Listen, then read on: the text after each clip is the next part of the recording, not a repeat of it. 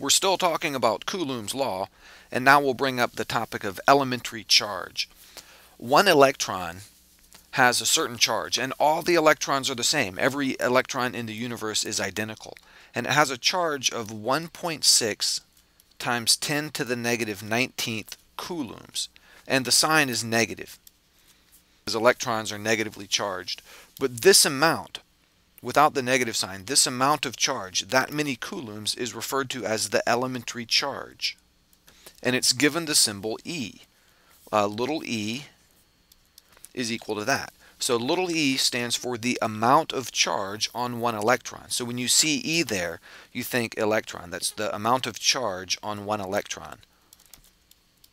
It's also the amount of charge on one proton.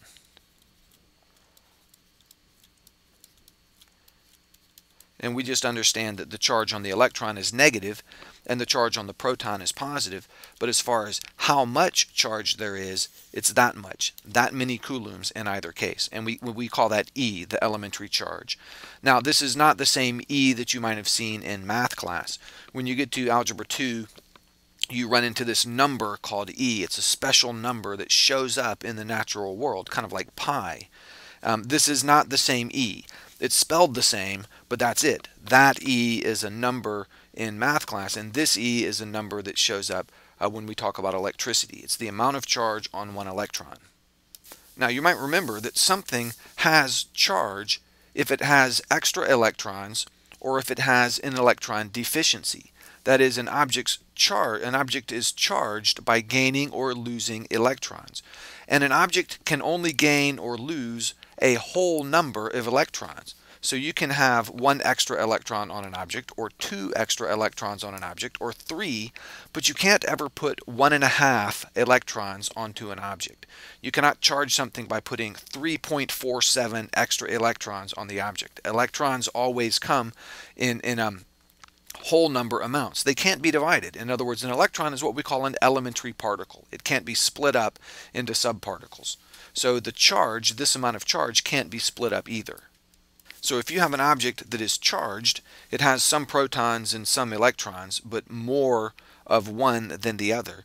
The net charge on the object has to be an integer multiple of E, this number.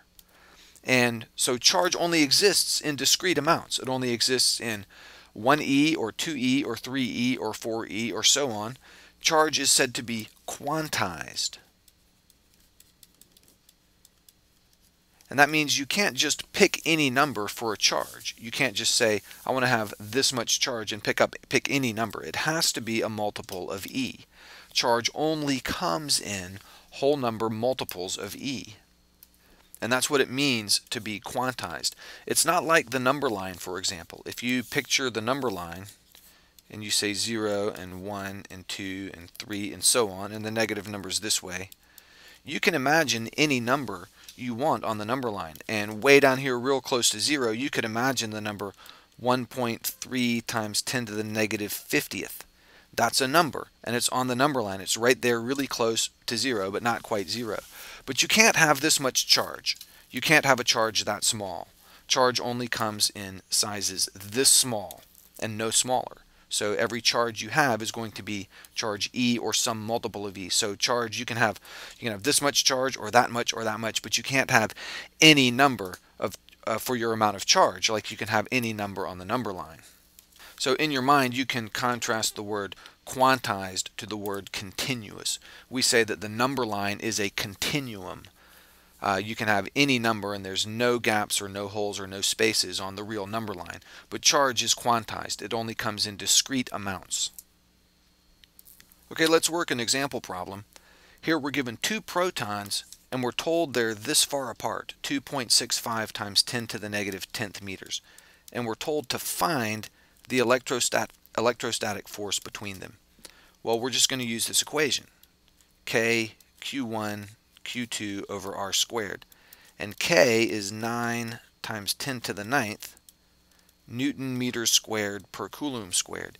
And the charge on one proton and on the other is the elementary charge.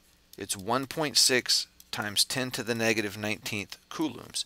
And you could write it out twice, 1.6 times 10 to the negative 19th coulombs, because that's Q1 and Q2. Or you could just write it once and write that number squared, same thing. But it's all that divided by this distance squared. So we divide by 2.65 times 10 to the negative 10th meters squared. And we put all that into the calculator, and we end up with an answer 3.28 times 10 to the negative 9th newtons. And so this 10 to the negative 9th is billionths. So it's 3.28 billionths of a newton. That's the electrostatic force between two protons at that very tiny distance.